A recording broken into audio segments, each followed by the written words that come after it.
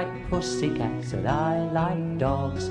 Talking to a tiger is like falling off a log. Being friendly to the animals is easy. I've a couple of hamsters in the garden shed. One's called Sebastian, the other's called Fred. I've even got a teddy bear I take to bed. Being friendly to the animals is easy. But a spider in the bath, a spider in the bath, a creepy crawly spider in the bath. I know he's only there because he wants to have a laugh.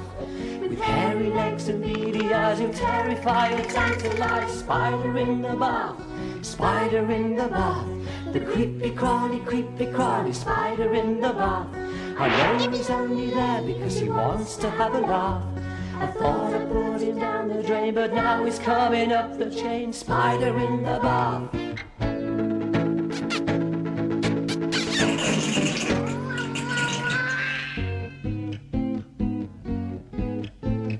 I like elephants and I like mice.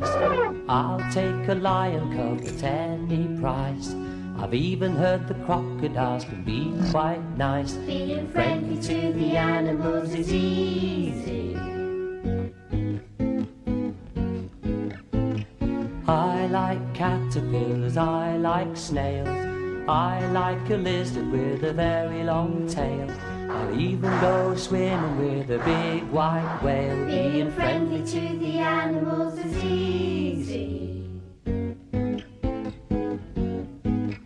But a spider in the bath, a spider in the bath, a creepy crawly spider in the bath.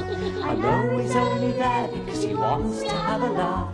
With hairy legs and beady eyes who terrify or tantalize. Spider in the bath, spider in the bath, the creepy crawly spider in the bath. I know he's only there because he wants to have a laugh. I thought I put him down the drain, but now he's coming up the chain. Spider in the bath.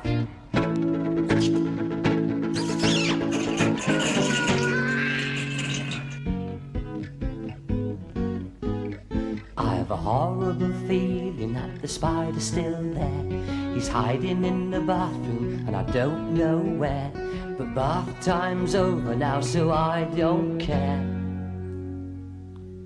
I thought I put him down the drain, but now he's coming up the chain.